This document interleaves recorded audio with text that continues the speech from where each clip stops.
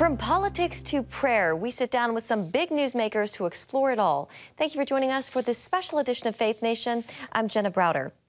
America is not as divided as the media would have us think. That's the message behind Republican Senator Tim Scott's book, America, A Redemption Story. White House correspondent Abigail Robertson sat down with Senator Scott to discuss how his personal story and others like it demonstrate great hope for unity in America. Senator Tim Scott has a lifelong dream for a more united America than we've ever seen. Despite current political tensions, Scott remains fervently optimistic that dream will come true in his lifetime. Unity really is the future for this nation. Scott writes about how we can achieve this dream in his new memoir, America, A Redemption Story. The story of redemption is the story of my life, and frankly, I think it's the story of our country. And so the more we focus on what we have in common, the better off we are. But also, the more we recognize that typically pain comes before opportunity and that failure precedes success, the more we are to understand the journey that we're likely to experience and that will confront us in the future. As the first African American elected to both the U.S. House and the U.S. Senate, Scott credits prayer to leading him where he is today. I find myself living off of the prayer fumes of my grandmother and the prayer seeds of my mom. So I am so thankful that I come from a family that understands the power of prayer. As an elected official, how have you leaned on your faith while serving in Congress? One of the most important lessons I learned is a new level, new devil. It's such a truth that you're going to be confronted with situations that are beyond your ability to process everything. But with prayer, you find this calm, consistent presence that the Lord is with you. In his book, Scott describes how he leaned on that presence during the events of January 6, 2021. The fear that you could lose your life in the capital of the United States of America was real. With rioters within earshot, Scott rolled up his sleeves and prepared for a fight. Finding an escape route and finding ourselves in a big room with all the senators together and listening to the bickering and the yelling. And something just hit me. It's like the Holy Spirit really kind of spoke to my heart that we needed the chaplain to pray for us. Scott called the room to order and asked Senate Chaplain Barry Black to pray. As he prayed, you could literally feel the temperature in the room coming down. You could hear the chaos finding order, and you could hear conviction rising in our hearts to go out and finish the day. Scott tells CBN News he couldn't be more proud of how the nation's leaders came together to finish their work that day. He points to Chaplain Black's weekly bipartisan Senate prayer breakfast and Bible study as a source of life for him on Capitol Hill. Republicans and Democrats coming together on a Wednesday morning at about 8:30 to share how faith is intersecting with our lives and impacting who we are. The South Carolina Republican believes America is not as divided as the media portrays. Consistently, I think media tells a side of the story and never the whole story. And so that's a problem. Media has figured out that you can monetize conflict. That's bad for the American soul. In his memoir, Scott acknowledges racism is sadly still a reality in America. You know, one of the things I try to say on a consistent basis is to remind our country we are not a racist country. It doesn't mean that we don't struggle with the issue of race.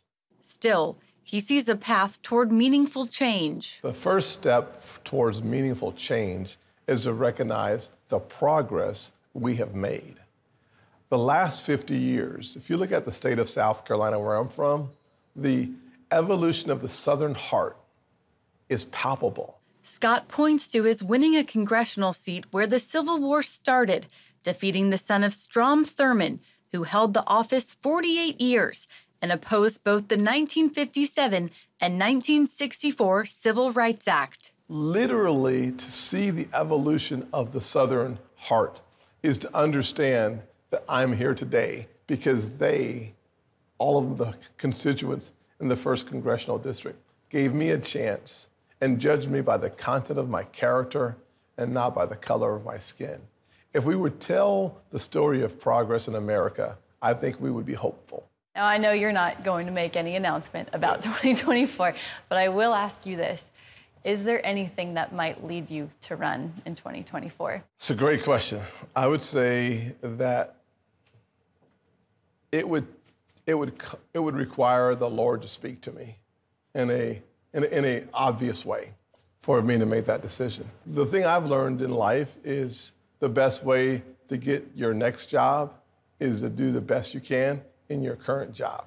When asked how he remains hopeful for our country, Scott replied he believes Ephesians 3:20, that God is able to do exceedingly more than we could ever ask or imagine, according to his power at work within us.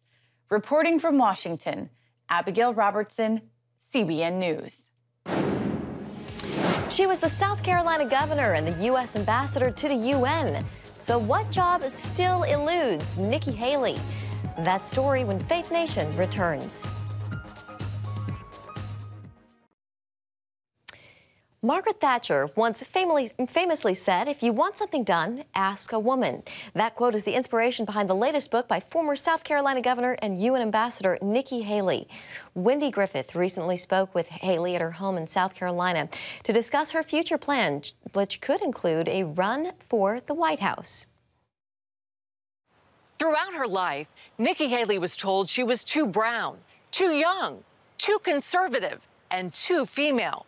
But instead of backing down, Nikki took it as a challenge to do something and be something great. We caught up with Haley near her home on South Carolina's Kiowa Island to talk about politics and her new book, If You Want Something Done, Ask a Woman. It features 10 extraordinary women who, like Haley, overcame incredible obstacles to achieve their dreams.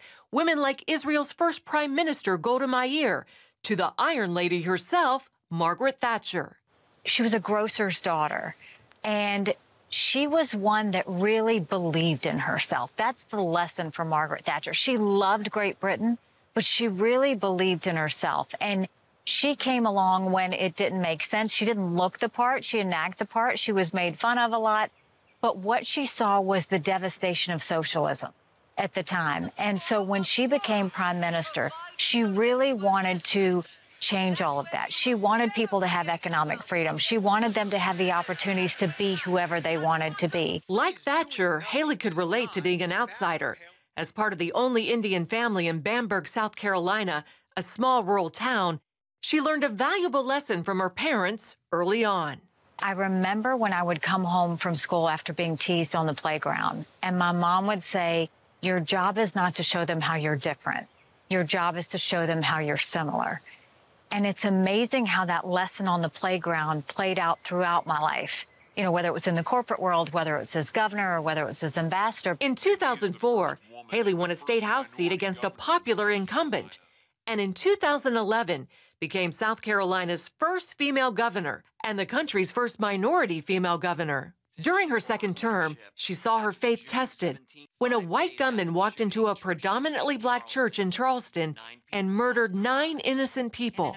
And at that point, I had hit rock bottom. I was so sad. I was so upset. I was trying to protect a state. I wanted everything to be okay.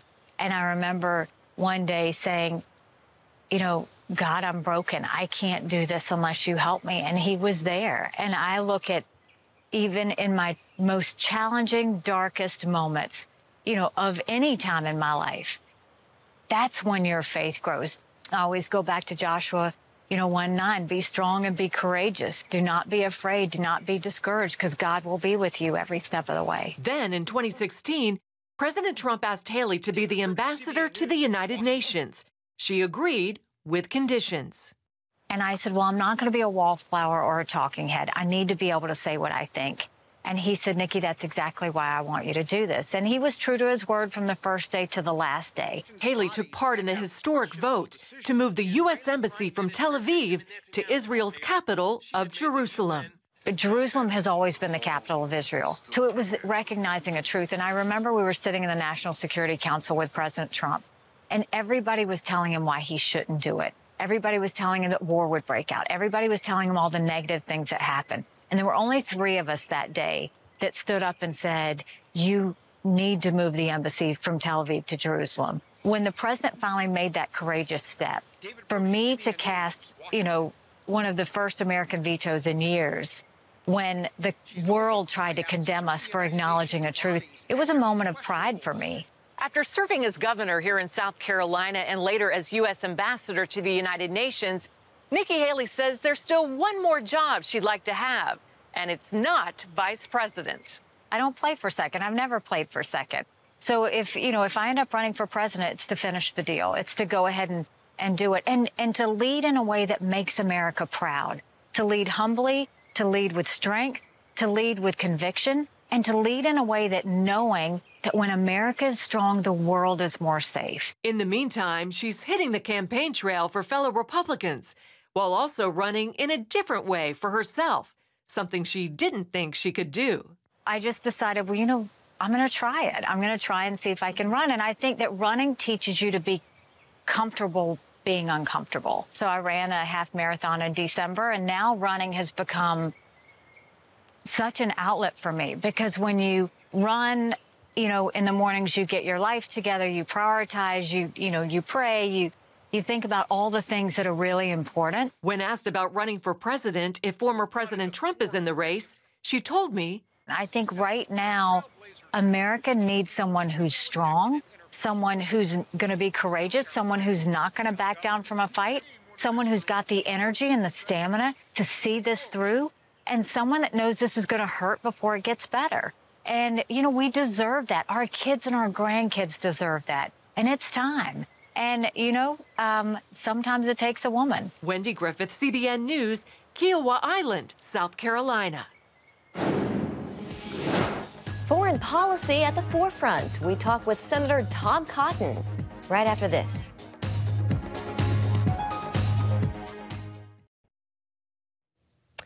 Welcome back. After serving in Operation Iraqi Freedom and 9 years on Capitol Hill, Arkansas Senator Tom Cotton has a unique perspective on U.S. foreign policy. The former Army Ranger leans on that experience in his new book, Only the Strong, Reversing the Left's Plot to Sabotage American Power. In an interview with CBN's Matt Galka, Senator Cotton cites what he sees as U.S. failures and points a finger of blame. How America handles threats and relations with other countries seems to stay under the political microscope, from war raging between Russia and Ukraine to ongoing issues at our southern border. Senator Cotton offers his analysis on past mistakes and potential solutions on U.S. foreign policy. There's a lot of history in this book, going back 100 years, the progressive era and Woodrow Wilson, coming forward to the presidencies of Barack Obama and Joe Biden. So reading more deeply about the history of the progressive left and their views on American power, and also how we've turned it around at various times, whether it was Eisenhower taking over in the middle of the Korean War, Nixon the Vietnam War, Reagan when Jimmy Carter had brought American power to a previous low. Wasn't just interesting in itself, but also helps a lot in my day job. Cotton tackles a number of topics, including the United States' chaotic withdrawal from Afghanistan. I think it's a combination of President Biden's insecurity and his rank incompetence that led to the collapse of Afghanistan in August, before we even got all of our people out. So what should have happened? Certainly the president should have not have taken the precipitous steps that he did that ensured failure. For instance, closing down Bagram Air Base before we had all of our personnel out. The senator ties that moment from August of 2021 to one of today's most pressing international issues, Russia's war with Ukraine. Cotton writes, Biden didn't just leave our people behind during his retreat from Afghanistan. His weakness enticed Vladimir Putin to invade Ukraine. But Joe Biden didn't invade Ukraine. Vladimir Putin did. So is it fair to completely blame our president for what's going on right now between those two countries? Well, I don't completely blame President Biden. Obviously, Vladimir Putin bears the brunt of the blame for the war of aggression in Ukraine. But it's equally clear that deterrence failed. I mean, Vladimir Putin has now invaded Ukraine twice under two Democratic presidents. He didn't invade during a Republican president. Cotton argues the Democrats are participating in what he calls decline by design. Are you insinuating that Democrats, progressives want a weakened country? I mean, think about your colleagues, the Democratic colleagues that you've worked with before. Do you think they want a weakened country? It's the genuine belief that American power is not likely to lead to strength, safety, and prosperity, but rather to war and oppression and arrogance, that the world would be a better place if America would simply pull in its horns and atone for its sins and become a more normal nation. That's what I mean when I say it's decline by design and the intentional sabotage of American power. Not that progressives are, again, necessarily anti-American, though plenty are, but they have deep ambivalence about America and American power and its role in the world. Cotton maintains the United States should continue to provide military aid to Ukraine. He sees it as a major deterrent to one of America's biggest threats, China. Strength and resolution with clarity about our intentions will lead to peace. It won't lead to war. Closer to home, Cotton advocates for a complete overhaul of the U.S. southern border. Apprehensions hit a record 2.4 million in the past year, and the Title 42 policy allowing the government to quickly expel migrants under COVID rules could end soon. The overhaul starts with America's asylum policy. We want to offer refugee and asylum status to people with legitimate fears. You know, if they fear that they're going to be persecuted because of their Christian faith, or if they fear that they're going to be persecuted because they're a woman in their home country. Those are legitimate asylum and refugee claims. But coming here because you simply want a better job and a better life, that's not suitable for our refugee and asylum system. Those kinds of people should be coming through regular immigration systems for people who want to immigrate here and become citizens and become part of this country. Only the Strong could serve as a potential pre-presidential run memoir, although 2024 is not something the Arkansas Republican can commit to right now. Don't have any big announcements about 2024. We've closed the chapter on that so far. Maybe not closing the book for the future, but we have young boys, 7 and 5 years old, and that's just a particularly challenging age for Dad to be on the road, 6 or 7 days a week for 2 years. Although Senator Cotton told me he enjoyed being out on the trail campaigning for midterm candidates around the country, it wasn't his full-time job. He added that if his children were a bit younger or older, his 2024 decision could have been different. Matt Gelka, CBN News.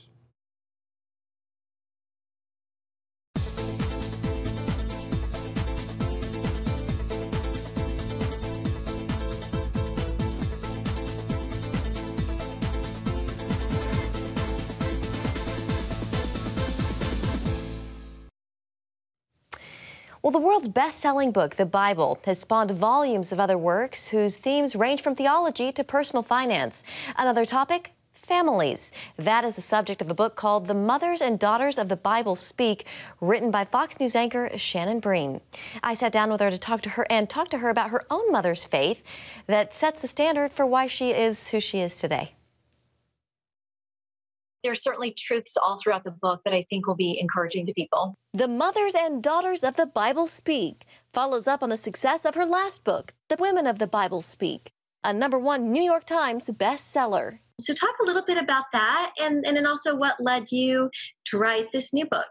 I think that there was a real hunger and thirst, especially during the pandemic, which is when the first book was written in the real early days when there was so much we didn't know. People felt isolated. They were fearful. Many of them were out of their churches and kind of at home. And I think it was one of those books that it was just full of encouragement and inspiration. And that's this one, too. If you think about finances and family and infertility and all of these different things that women faced, they just really translated. So we knew there were still a lot of strong female stories in the Bible that hadn't been told or needed to be elaborated on. So we said, all right, let's plunge into these mother-daughter relationships. One not so easy task, choosing who to include. I think sometimes there are easy, obvious ones, like Mary, the mother of Jesus, and in the Old Testament telling of Esther.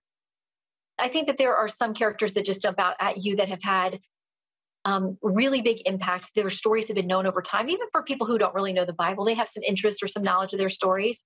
And then others, I think, I try to choose ones that really resonate with me. Some of these are really small stories where we don't even have the name of the woman involved, but maybe there was a miracle or we really saw God's work in their lives when they were desperate and needed him to show up. Among her favorites. I have a little place in my heart for all of them. I think they're all special and beautiful. I love the initial story that we have of Jochebed and Miriam, who are the mother of Moses and the sister of Moses, because we have not just one, but two strong, brave women in this story. And I love how we see them work together as mother and daughter, too. Moses and Miriam, both critical in the exodus of the Israelites from Egypt to the Promised Land, none of which would have been possible without Jochebed's bravery to float her son down the river.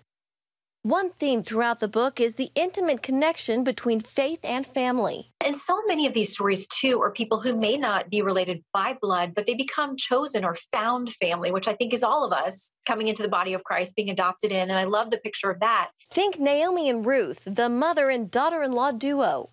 As Shannon points to her own mother as inspiration. I was really blessed to grow up with a mom who was a bit of a baby Christian when I was little, too. And we almost kind of grew together in that she is the best example I know in my life of somebody who's truly Christ-like. I mean, hands and feet, showing up, not just saying, I'll pray for you and forgetting about it 5 minutes later. I mean, she's on her knees before the sun comes up, praying for people. If you're on her list, it's actually happening. She's the first one to show up when you have a tragedy, if you need a casserole, if you've had a baby, if you're in the hospital. I mean, my mom is the very living embodiment of what we should be, I think, as Christians, respecting other people, whether we agree or disagree with them politically or any other way. I mean, seeing them as God's creation and somebody who is worthy of his love and his mercy, the grace he's extended to us. And then we then, model that and give that to other people in our lives. So I've always had a really strong example in my mom. And I'm always telling her when I grow up one day, I want to be more like you. Really, she's reflecting Christ, but I'd love to be more like her as well. If there's one message she hopes readers take away from this book, I hope it's encouragement. I really hope that will draw them to God to see that he is for you in your family squabbles, in your high moments, in your low moments, when you've made bad decisions or good decisions.